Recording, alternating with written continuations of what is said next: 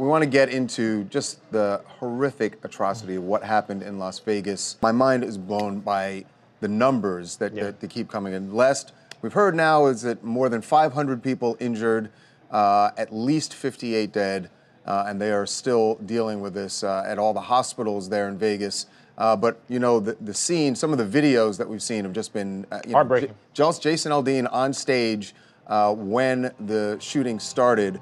And we're going to have with us in just a moment a woman who was actually standing on the stage when this started. So she's going to tell us what that experience was. And luckily, everybody who was on stage made it off, but not so for a lot of the people who were in that crowd. And we've learned a lot more about Stephen Paddock, who is the guy who stood on the 32nd floor at Mandalay Bay in a hotel room and opened fire on the crowd.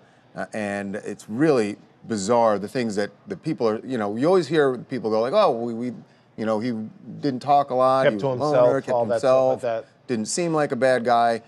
His brother actually spoke with CBS, and his brother was absolutely floored because he says there's nothing, he says there's nothing in his past that would lead you to think that he would do something like this.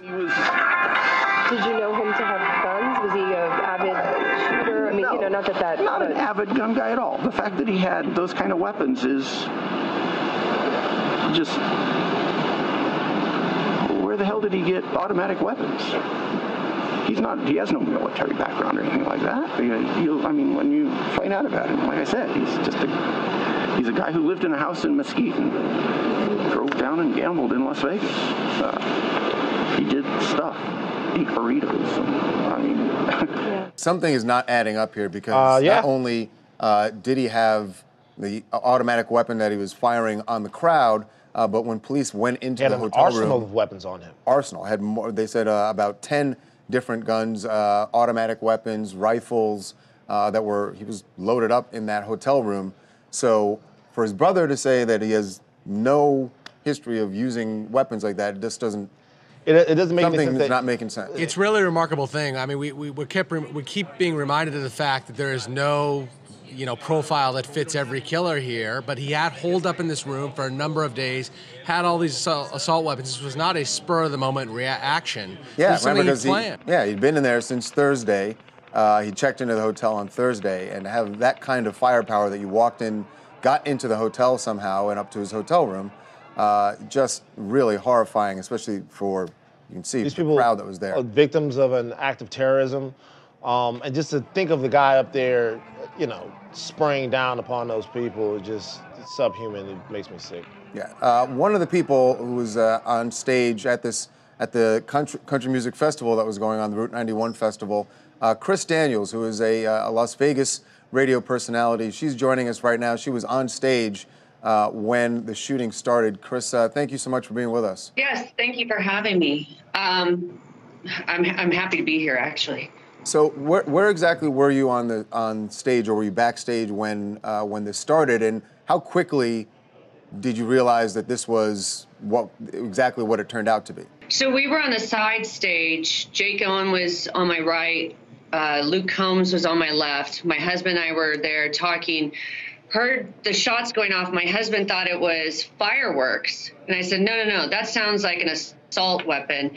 And then we see Jason look to the left, and then they rush him off the stage, the lights go off, and then we all just start running. We're hiding under buildings. I look under the building we're hiding under. There's a propane tank there, so we got to run. Wow. We're running through the streets. You're seeing people that are probably dead, some shot, run into a hangar. It was just horrible, but everyone was helping everyone.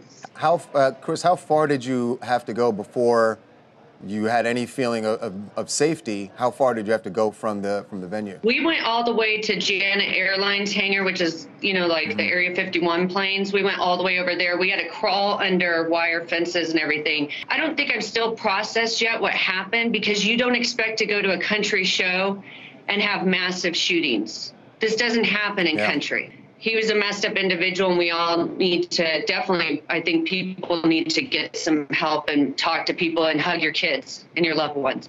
Yeah, yes, absolutely. All right, Chris, thank you so much for being with us, and you know, good luck going forward.